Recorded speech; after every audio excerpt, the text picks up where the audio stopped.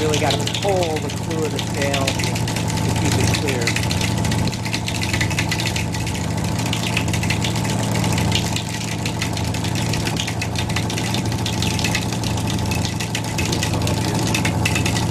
Yes, the engine should be on. The generator, there's a generator that will always be running the air conditioning, but the engine.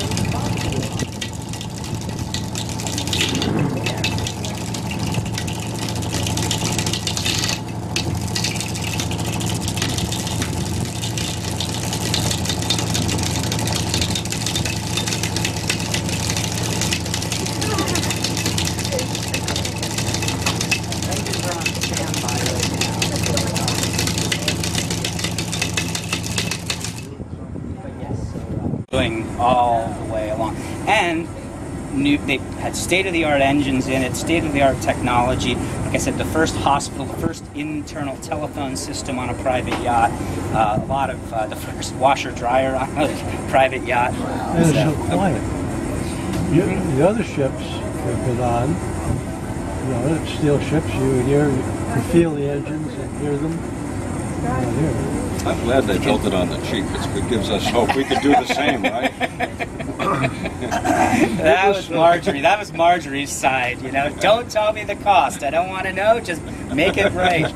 Well, the economy was pretty depressed everywhere in 1931, but they had the money. So.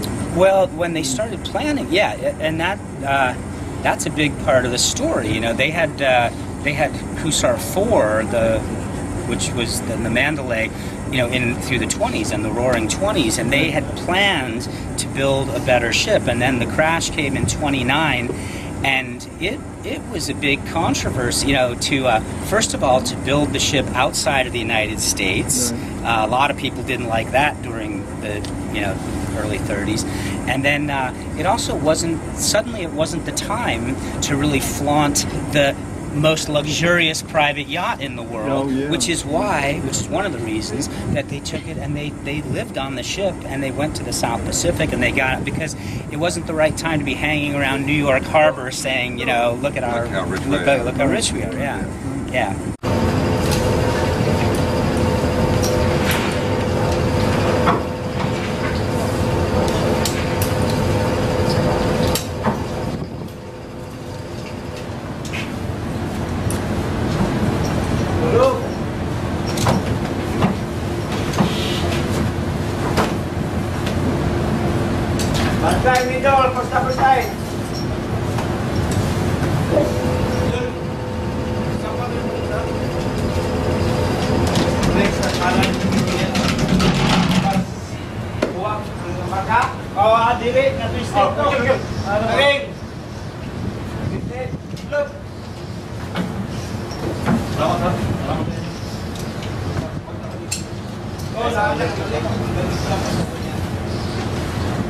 Ano, Mr. Van?